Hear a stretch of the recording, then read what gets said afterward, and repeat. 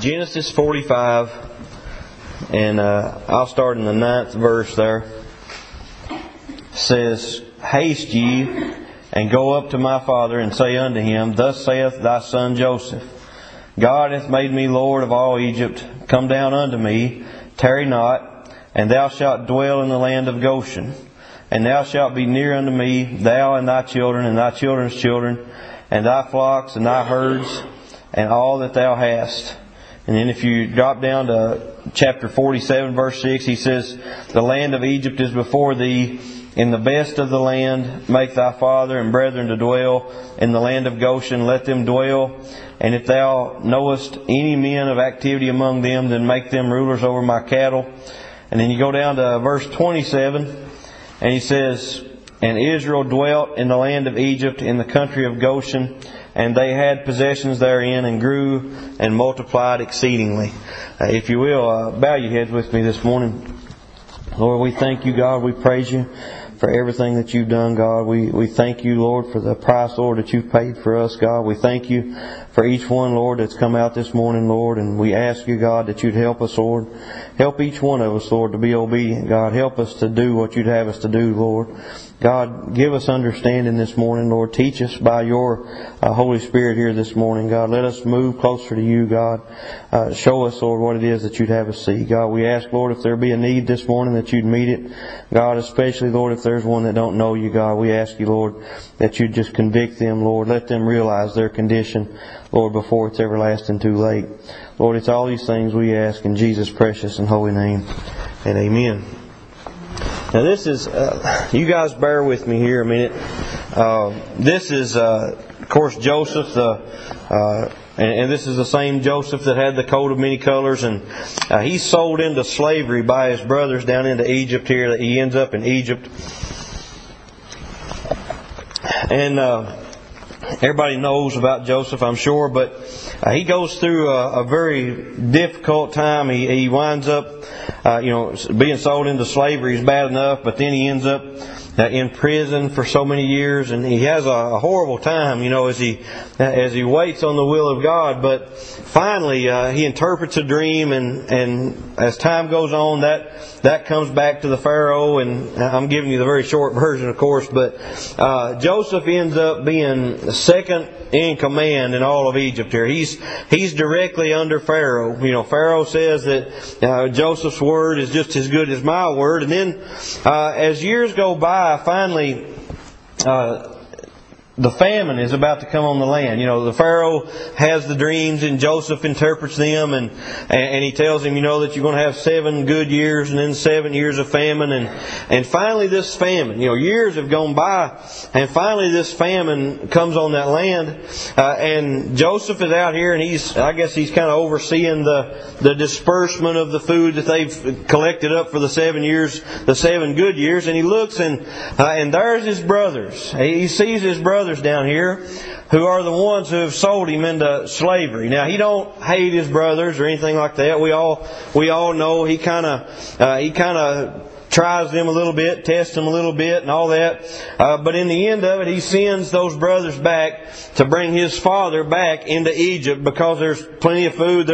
They've stored everything up for the 7 years. And he says, I want you to go down there and get your father. They don't know yet who he is, but I want you to go down there and get your father and all your brethren, and I want you to bring them back into Egypt. Well, they bring them back into Egypt, and he tells them, and thou shalt dwell in the land of Goshen. Well, this land of Goshen, as it tells on down here in chapter 47, as Pharaoh spoke to Joseph, he says, In the best of the land make thy father and thy brethren to dwell in the land of Goshen.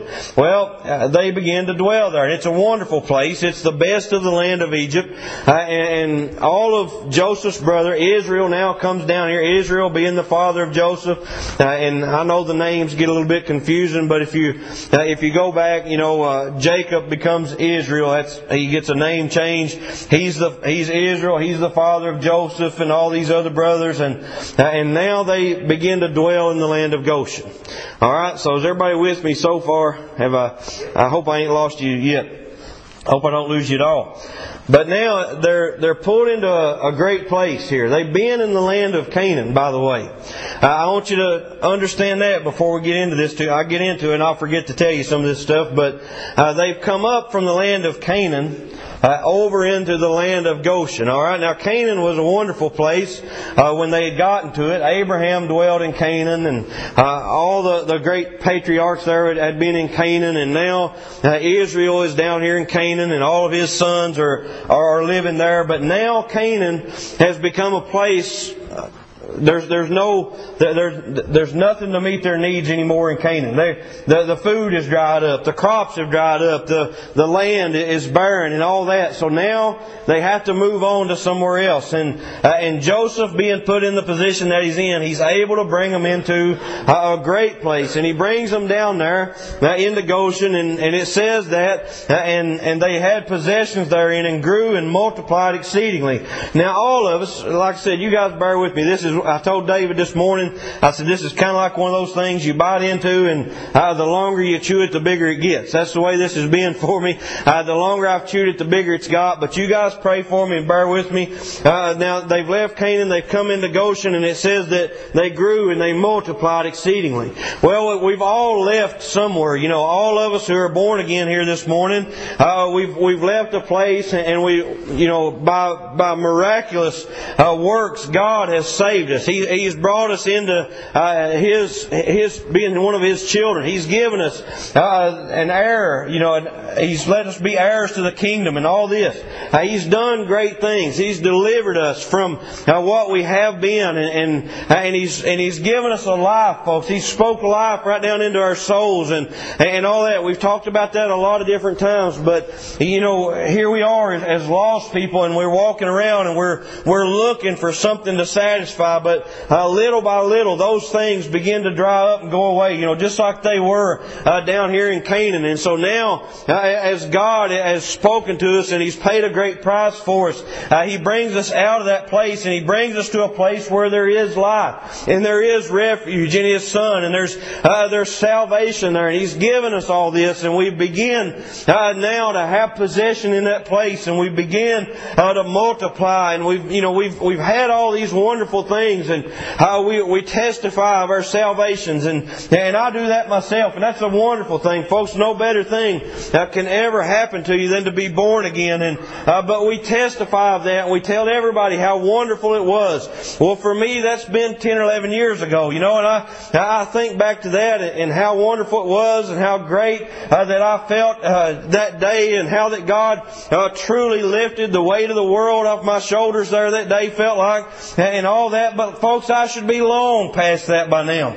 You know, that was a wonderful thing, but I should have many things by now that surpass even that. I should have many possessions in the Lord now, and I should have a great testimony. In 10 years, I should be able to tell you many things that God has done for me. And I can, folks. I can tell you a lot of things. But I can tell you about hardships, and I can tell you about times when it just didn't look like that the ends would meet, and times when we had sickness, and times when we've had trials, and people have come against us, and all kinds of things. But God, one by one, has brought us through every one of those.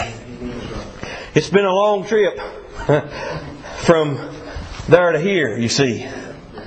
And a lot of things have happened along the way. You know, I've had to pass a lot of things with the help of God. I don't take credit for anything, but with the help of God, we've been able to get past a lot of things, and we've been able to reach new things, you know, and new blessings of God. And I was just kind of thinking about as I studied for this, and you know, we've had milestones in our walk just since we've been here. You know, I know that for over almost a year now, not hardly a year, but for almost a year now, we've talked about one particular night of the revival last year where a great blessing of God was poured out, and we probably had, I don't know how many, there's probably 100 people here that night, and probably half of them at least standing between the front seats and the altars and hands raised, and people praying and people crying, people walking and all that kind of stuff. That was how I felt like that we reached a milestone. God gave us a great blessing that night,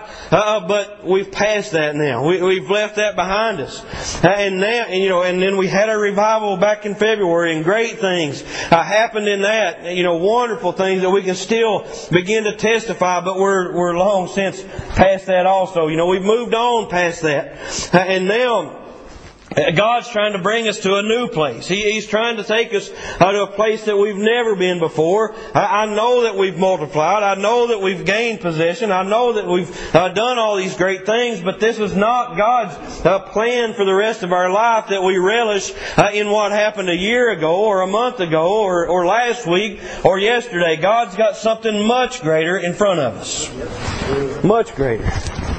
As time goes on now, I told you I got quite a few. It's a great story here, but if you come into the book of Exodus now, the very next book, in the first chapter there, Exodus 1 and 8, it says, "Now there arose up a new king over Egypt, which knew not Joseph.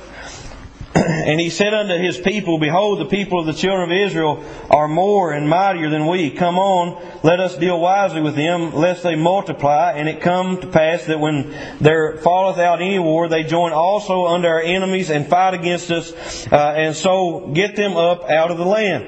Therefore they did set over them taskmasters to afflict them with their burdens. And they built for Pharaoh treasure cities, Pithom and Ramses. But the more they afflicted them, the more they multiplied and grew, and they were grieved because of the children of Israel.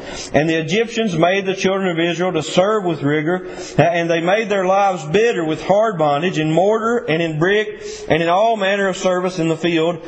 All their service wherein they made them serve was with rigor." Well, now I want you to see what's happened. They've come from Canaan. They've been brought into Goshen. Goshen is a wonderful place. As I said, it's the best place in all of Egypt down here. They're put down here in the very best place because Pharaoh has such a great love for Joseph. But now, as time has went on, Pharaoh, he dies, and a new Pharaoh a new king takes place, and he begins to worry, and he says, "Oh, there's a lot of these Israelites, and I'm afraid that they're going to overtake us. I'm afraid they'll join with an enemy and overtake us down here. So now we need to do something about it. Now we need to begin to afflict them. We need to make them slaves unto us." So now this wonderful place that they've been for all these years has now become a very horrible place. See there, now this great place where they've relished in all the blessings that God has given them now becomes a place of bondage, folks. I've said this different times, but I heard Brian Gabbard say this one time. He said, "It seems like the only ground that we ever gain as a Christian is what we've already lost before." You see, it seems like we struggle and we work and we pray and we read and we dig, we do everything that we know to do to get to a certain place, and then little by little we lose a little bit of that. We fall back from that, and then we work and we struggle and we strain and we do everything we know to do just to get back to where we've been before. If that's all we ever are, we're just in a place of bondage. I've found out that if you stay where you're at, if you're content to stay where you're at with God, very quickly you become religious. You say, "Well, I thought that's what this was about, being religious." No, it's not. A religion is just a routine. It's just your work can become a religion. Anything that's taught can become a religion. Man-made doctrine becomes religion. That's why you see every kind of church and every kind of doctrine and every kind of opinion and all this everybody at odds with each other, and all that comes as a result of religion, and it comes as a result of people reaching a point with God and saying, I really like it here, and I'm just going to stay put. I'm never going to move forward. I'm never going to ask God for more. I'm never going to pray more. I'm never going to read more. I'm never going to reconcile with that brother. I'm never going to do these things that God's commanded me to do, because now I've reached the land of Goshen and I'm comfortable here. I love it here, but little by little that becomes a place of bondage. It becomes a place that you can't leave after you stay there for so long. You don't want to be there, folks. I'm going to tell you, God's plan this morning is for us to grow in Christ until the day that the breath leaves this body. We're supposed to grow as long as we're alive. We're supposed to grow in Him. We're supposed to gain something in Christ every day until they lay us in a grave someday. We never reach that point of perfection, folks. I know we're to strive for it. I know we're to reach for it. But we never reach that place. You look at the Apostle Paul, and as great a man as he was, he gave that account in Romans there where he said, that I would do, I don't do, and what I wouldn't do, I do, and what I would allow, I don't, and all this. Just a great speech, and at the end of that he says, "Oh wretched man that I am," but he professes in there, he says, "I die daily. I have to die after this flesh has to die every day. I have to press toward God every day. I have to reach toward Him. I have to gain something every day in Him." It says that this land of Goshen, now keep in mind where they're at right now.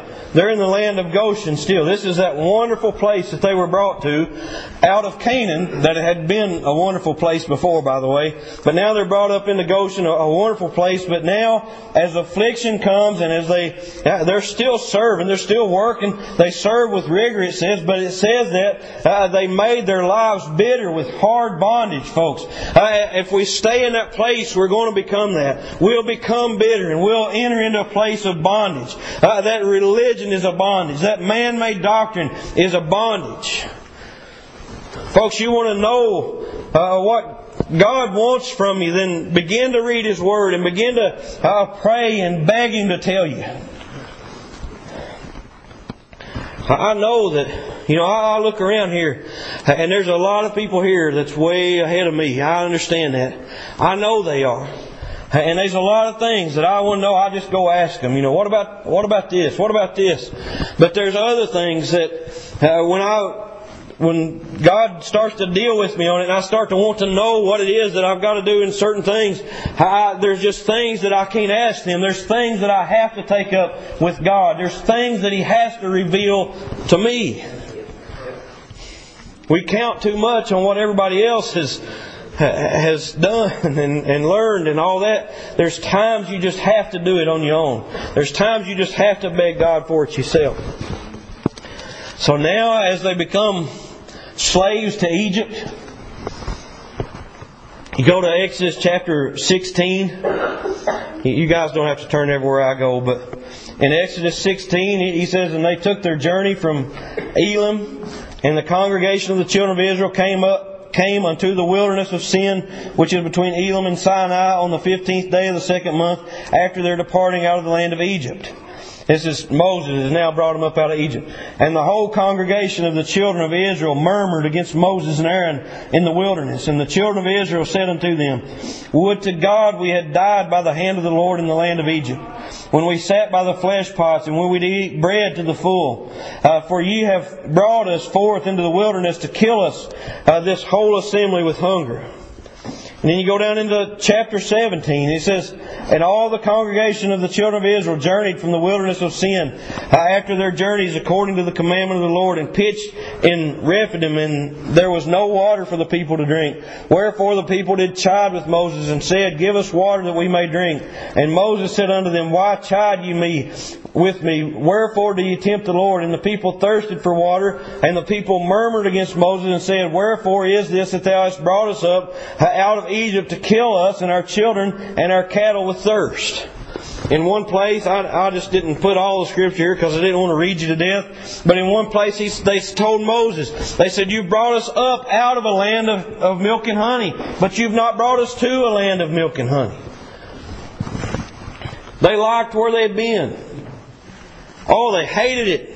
Once the Egyptians began to afflict them, they hated it and they cried unto the Lord. And they said, send somebody down here to deliver us. Send somebody to bring us out of this place. And then surely, just a little while later, God sends Moses down there. He says, I want you to go down there and deliver my people from Egypt. And so Moses reluctantly, of course, goes down there. And he says, I'm going to bring you up out of Egypt. Well, they all think that's a pretty good idea. At least after God had sent plagues on Egypt and all this, they said, well, there must be something to this. We're going to go. So now they begin to follow Moses up out of this place that they hated, folks. That's where they were beaten. That's where they were. Their affliction was. That's where all their duties, I can't think of the right word, but all their duties were doubled as God began to afflict Egypt down here and all this. They hated that place, but now when they're brought into the wilderness here, as they travel from the place that they're at to the place that's promised to them, they begin to hate that and wish they could go back to where they had been. Oh, if we could just go back to Egypt. Ain't that the place you begged God to bring you out of? If we could just go back to Egypt. It says that's where we sat by the flesh pots and where we did eat bread to the full. We could eat down there. We could drink down there. We multiplied there. We done all this. If we could just go back to there. But now we're in the wilderness. Trust me, folks.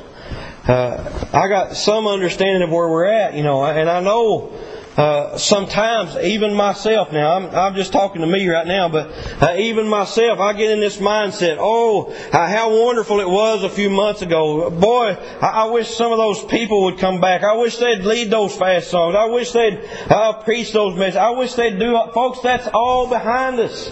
We might be in a little stretch of wilderness, but God's got something a lot greater in front of us. We can't hate the wilderness. We got to understand, hey, it's a path to the next place that God's got for us. We have to get that in our minds. I got a little picture in my Bible case back there. I've showed it to 2 or 3 people. It's the wilderness of Judea. It's where Christ went after He was baptized by John. I always had a picture in my mind. It's some type of jungle. It's a briar patch. I don't know what it is, but it ain't that, folks. It's just a dry, barren land. There's nothing there. I mean, you don't see a plant. You don't see a stream of water. You don't see anything but sand and rocks. It's sand and rocks, hills and valleys. That's all that it is out there in that wilderness of Judea. But that's where Christ went after He was baptized, and He come out of that and began His ministry. You see, maybe we've got a great ministry, but we've got to pass through that first, you see. But David says God's wringing something out of you. That's something that He says sometimes, and that's right, and it ain't pleasant, folks. I know, you wring water out of an old rag or something. It don't look like a very pleasant experience, and it ain't when you're in that. But folks, that's the tool that God uses to bring us to the next place. And there's only 2 things we can do, 3 things we can do. We can die in that wilderness. Let me not recommend that to you. We can go back to where we have been. It looked good while we was there, but that ain't where we want to go. We don't want to go back to where we have been. Not if God's got something greater. I think a lot of times people make it halfway through the wilderness, or 3/4, or maybe almost all the way through the wilderness, but they can't see the promise yet. And so they turn around and they go all the way back, just as far as they've come, all the way back into the place when the next step could bring them into the promise of God.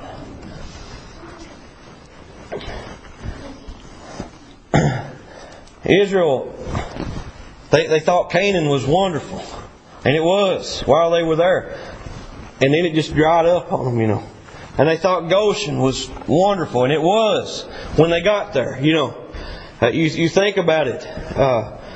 As you reach things and you walk with Christ, I got saved, praise God.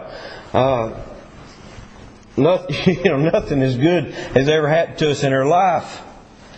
And then you begin this walk and you begin to feel the blessings of God. I remember just shortly after I got saved, and probably everybody in the little church I was going to probably got tired of me pretty quick, because every service I wanted to testify. And every service I'd stand up and I'd probably just say the same thing over and over again. I don't know, but I couldn't get 3 words out for crying, folks. I was just full of God, and I was full of a zeal and no knowledge at all, just full of zeal and full of love for God. And I remember I pestered everybody in that church to death. I wanted to do everything, didn't know how to do anything. Let's start this and let's do that, and let's push here and pull here and all that kind of stuff. And they're all looking at me like I got 2 heads, and I just wanted to do something for God. And I remember we started we just called it a visiting program, for lack of a better word, and I guess God just led me into that. I said, let's do this, and let's get into teams of 2 or 3, and 2 or 3 go this week, 2 or 3 go next week. I said, that way we don't kill everybody. No, we want to all go every week.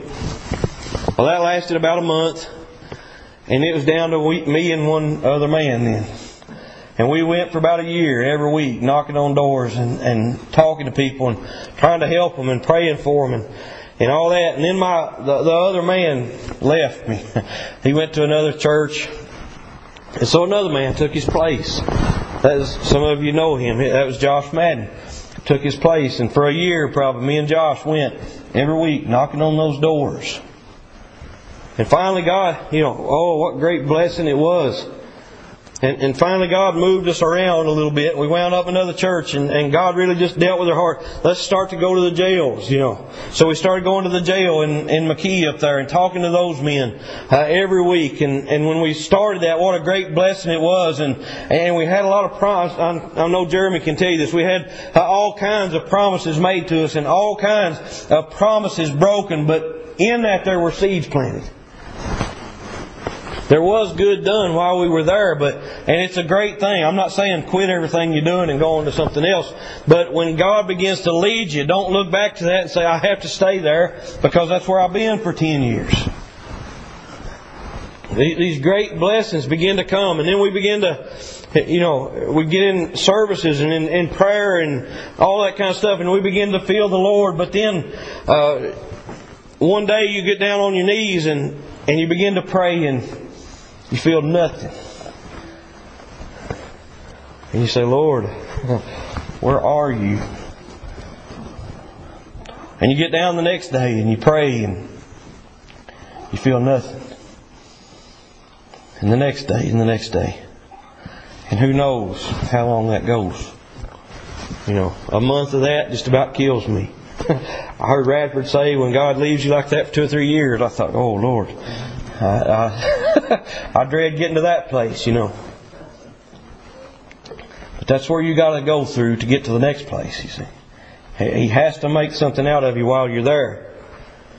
They get through this wilderness, and you go into the book of Deuteronomy chapter 26 verse 5, and he says, And thou shalt speak and say before the Lord thy God, a Syrian ready to perish was my father, and he went down into Egypt and sojourned there with a few, and became there a nation, great, mighty, and populous.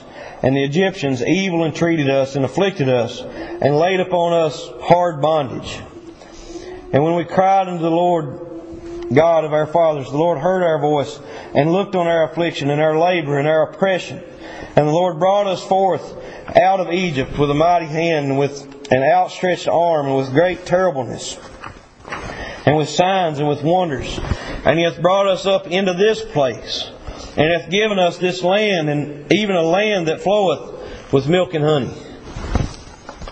Well, now they've come from Canaan.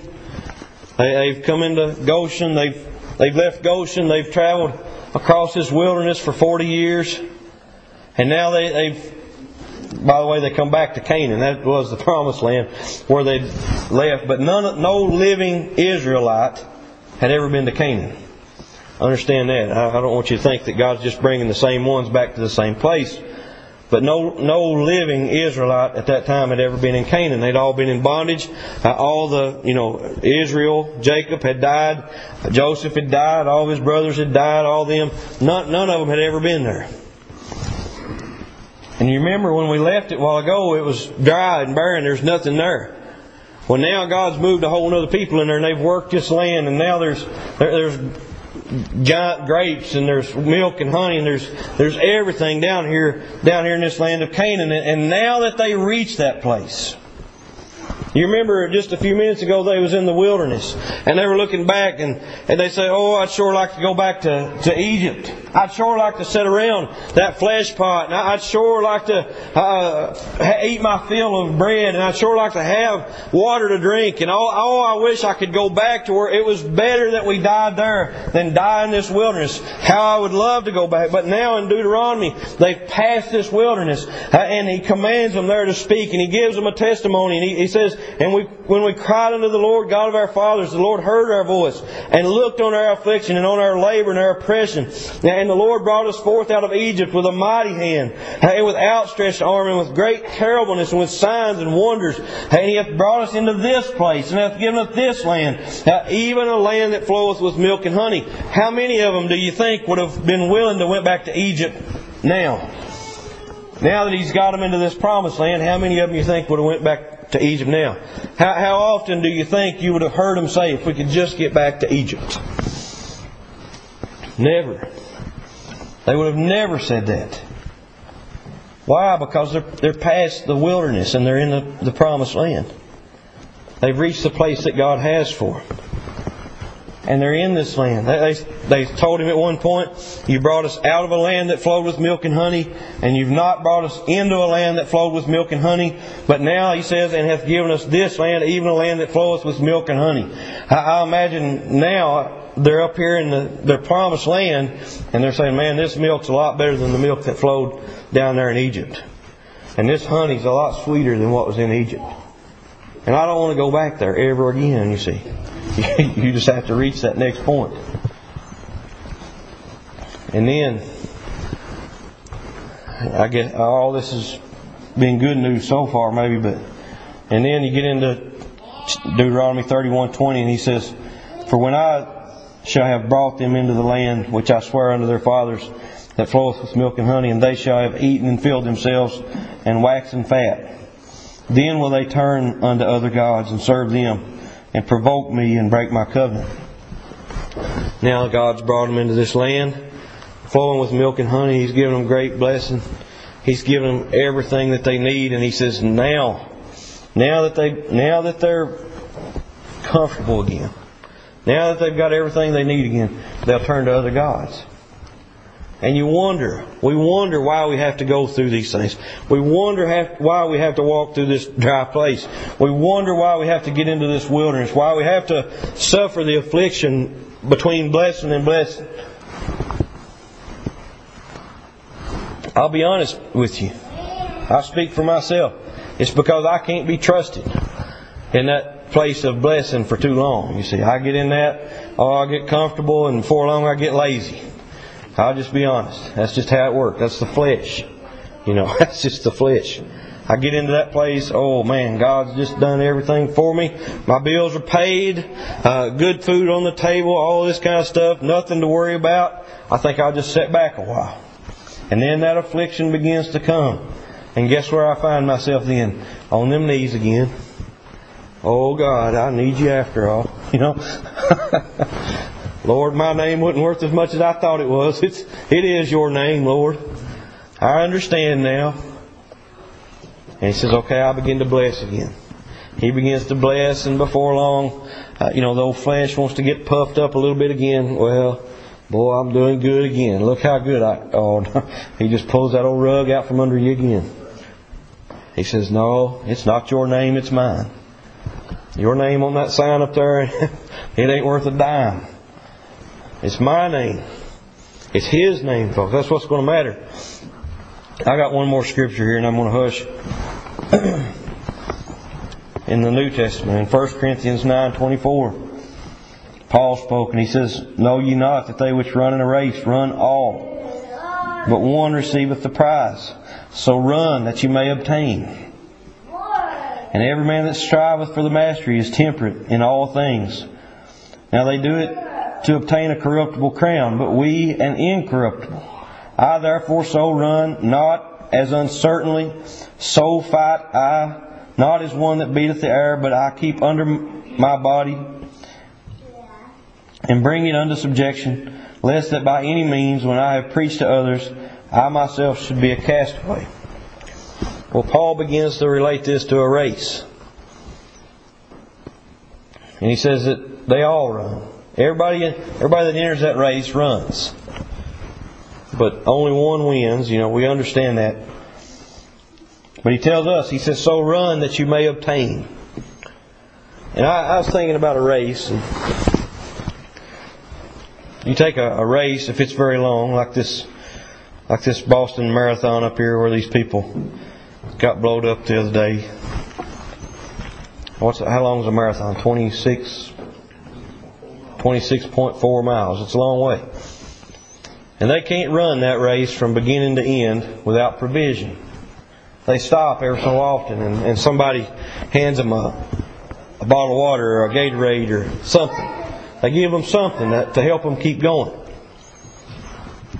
And I imagine that, I don't know what they call them, maybe a checkpoint or something like that, but I imagine that they've passed checkpoint number 1, they've got that drink of water or whatever it was that they give them there, and now they're running for checkpoint number 2. The finish line ain't so much on their mind as checkpoint number 2 is. And so now they're running for checkpoint number 2. And the farther they go, the closer they get to it. But the closer they get to it, the thirstier they get. And the more wore down they become and all that. And no doubt they probably think, man, how good it was back here at checkpoint number 1. They gave me water. They gave me Gatorade back there. They let me rest.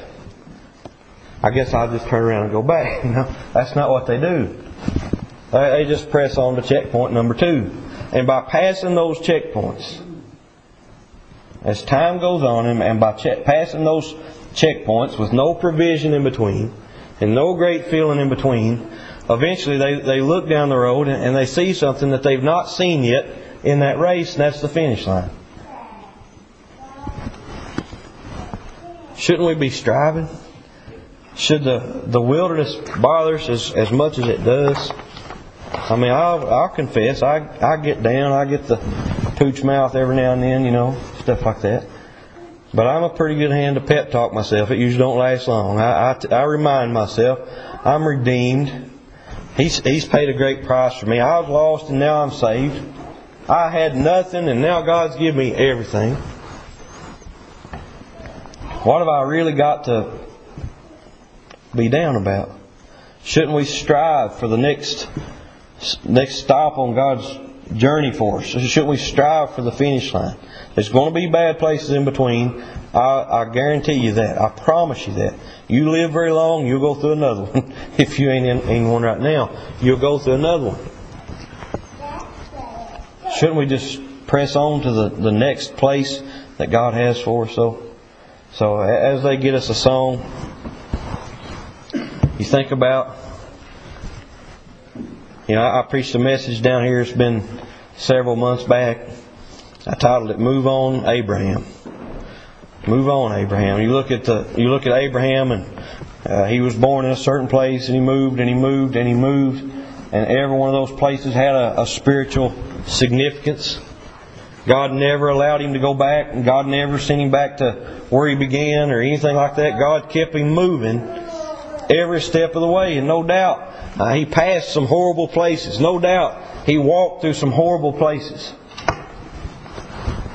But eventually he come to the place that God had promised him. And you think about old Abraham there for a minute. You think about, God's given his greatest promise wasn't a land, it was a son. And so God gives him a son. And then one day God says, kill that boy. You imagine what a place he must have got to, how discouraged we get and all that. God's never had me lay one of my boys on an altar and kill him. But as he went to that place, he had to pass that. He had to pass that before he could go on to the next place. So as we stand this morning, I beg you, come and pray this morning. This altar's open. Pray as long as you need to pray. If you need help, please let one of us know. We'll pray with you.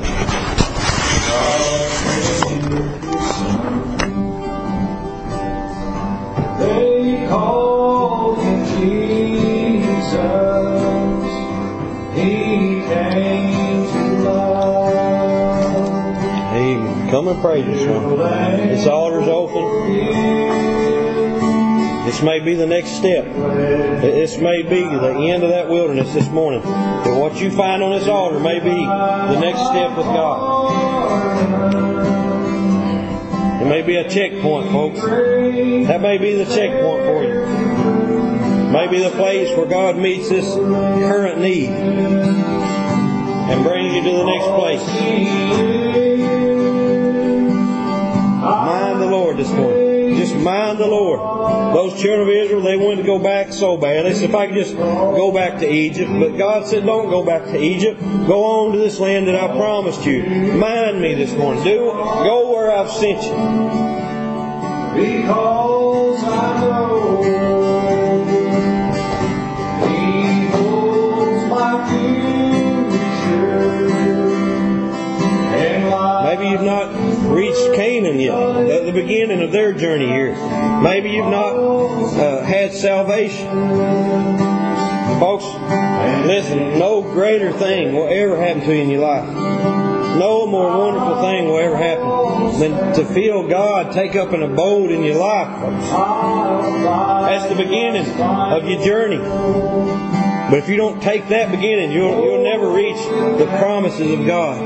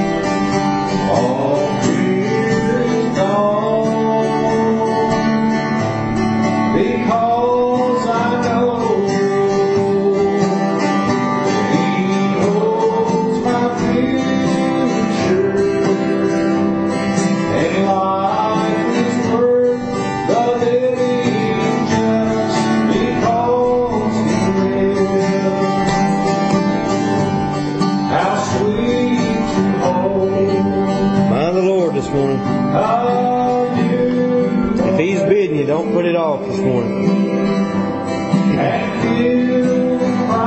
There's been many a person died lost with intentions to get saved just a little later. Lord, I will when it's a convenient time for me. When everything's just right, Lord, I'll do it. God, when I do everything I've wanted to do, I'll come to you. There's been many a person died lost with that very plan, folks. Mind Him this morning. If He's bidding you, just come. That's all there is. Just step out. I heard a man testify one time. He said he sat in the church house lost and said God just dealing with him. And he said finally, I worked up the courage to step out. And he said I raised my left foot up. And he said when my left foot hit the floor again, I was a new creature. Folks, there's no great long drawn out prayer that has to be said. It's just forgive me, Lord, a sinner. If He's dealing with you, He's ready to save you. It's just forgive me, Lord, a sinner. It's just cry out on Him. Ask Him, God, please save me, Lord. God, I know I need a Savior. Please save me. Amen. Amen. Keep right on praying, folks. Pray right on. Pray right on. If there wasn't a true Lord, I just couldn't go on. I couldn't face tomorrow or sing another song. There'd be no reason for the sun to ever shine. Keep right on praying. Lots of folks still praying, folks.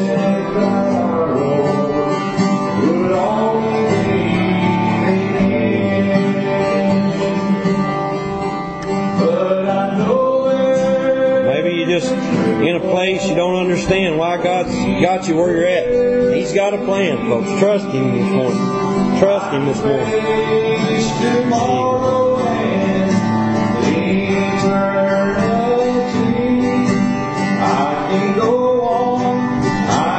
sing my song, lift up His name, because there's a true Lord, there's reason for me. Can you imagine a little babe with no one to carry on, to nurse it, to cherish it, or be there if she falls? Can you imagine the daytime without light to see? Or can you imagine this world without Calvary? But I know there's a true Lord, for He lives in me. I can face tomorrow and eternity. I can go on, I can sing my Hey, song. pray right on. Lots of folks still praying. Pray right on. Don't be rushed this morning. Because there's a true Lord, there's reason for me. Amen. Pray right on. Keep right on praying. There's a day just out in front of us. I know it's surely come when that Easter star will open wide, revealing what's His. And I know from here that heaven is but a twinkling of an eye. In the midst of His glory, we'll hear the breeze cry, "Welcome home." I knew you'd come. Welcome home. You're here for good.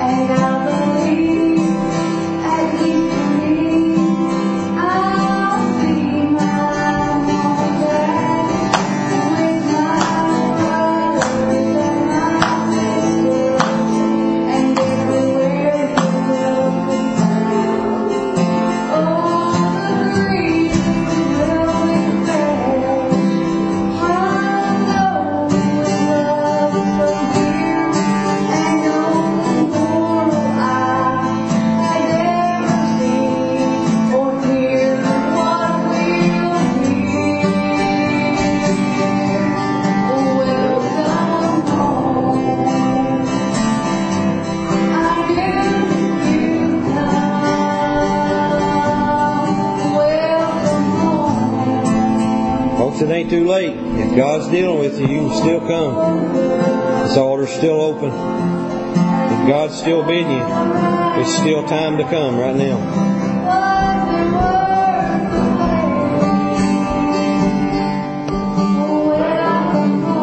That old devil will cheat you. He'll lie to you, steal from you. He's up to no good. If God's bidding you, now's the time to come. Now's the